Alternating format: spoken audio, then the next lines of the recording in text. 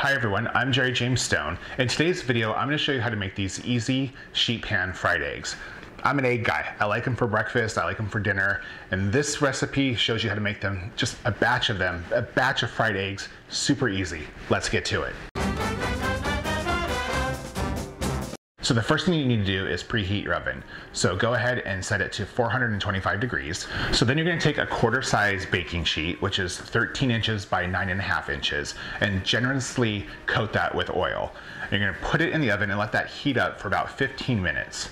You're doing that because when you take it out, we're then going to crack the eggs onto the baking sheet, and this will just kind of help them cook a little bit and not move around as much. So it keeps them in place. It's just an easy way to do that. So once the pan has been in the oven for 15 minutes, you want to do this next part. You want to move quickly. So take the pan out and start cracking the eggs. You take 12 eggs and just crack them and open up throughout the baking sheet. It's okay if they move around a little bit. It's okay if they're not aligned.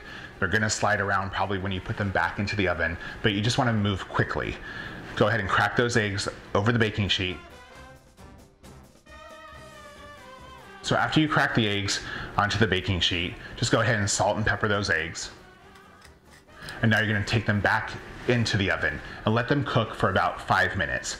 In 5 minutes, it's just enough time for the whites to set and keep the yolks runny. So if you want them cooked a little bit longer, that's okay. I would say probably at 10 minutes is when you're going to fully cook everything, but 5 minutes is going to give you a nice sunny side up fried egg.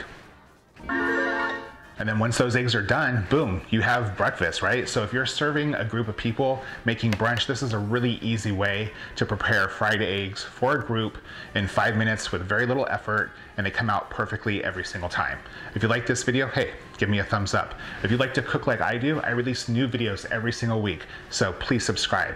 And also, if there's something that you want to see, drop a comment below. See you guys next time.